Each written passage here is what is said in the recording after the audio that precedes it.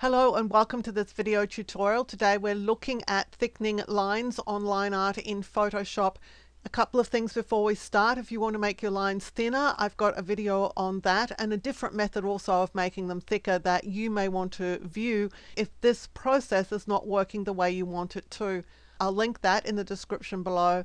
The second thing is that this is going to work a whole lot better if you've cleaned up your line art before you actually start thickening up the lines, because if you've got stray dots on your line art, then they're going to be thicker in the process. So again, I've got a video showing you how to quickly and easily clean up your line art. And again, that's linked in the description below.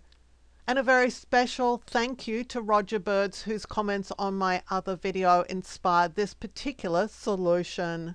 So assuming that you've isolated your line art as I have in this image here, I've got 4 copies of my mouse. We're going to use one as a reference, and then we're going to thicken the other 3 using a different setting for each. We're using the same tool, just a different setting. So let's start with this first mouse. I'm going to control click on the thumbnail here. That would be command click on a Mac. I'll go to edit and then stroke.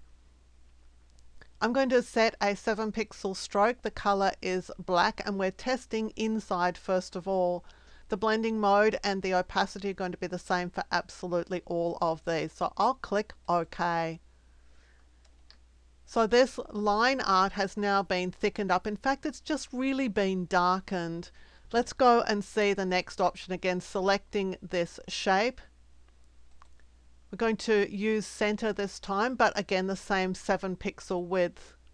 This time the line art is much thicker. And let's finally go to the last of the 3 options. We're going to do this to the outside. So you can see the comparison now. The best result is probably this one here. It gives you a little bit more control. The lines are blacker.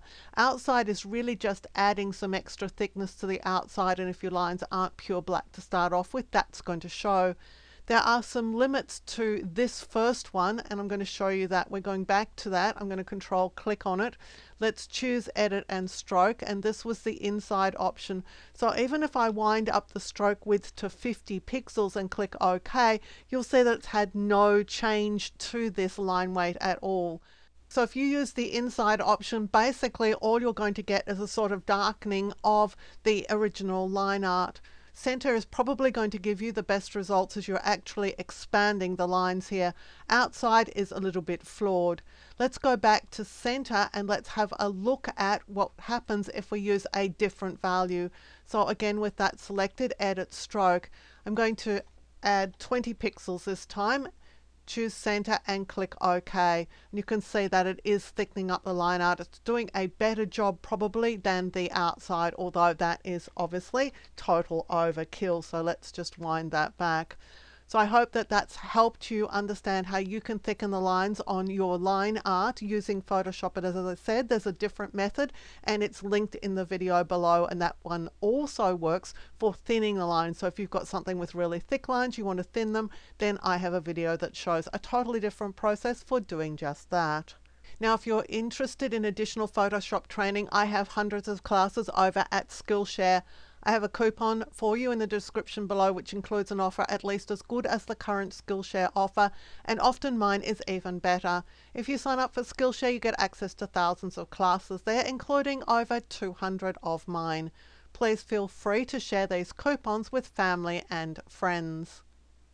I hope you've enjoyed this video. I hope you've learned things about Photoshop of which you were previously unaware.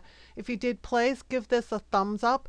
Click the subscribe button, hit the notification bell, and you'll be alerted when new videos are released. Until next time, my name's Helen Bradley. Thank you so much for joining me here on my YouTube channel.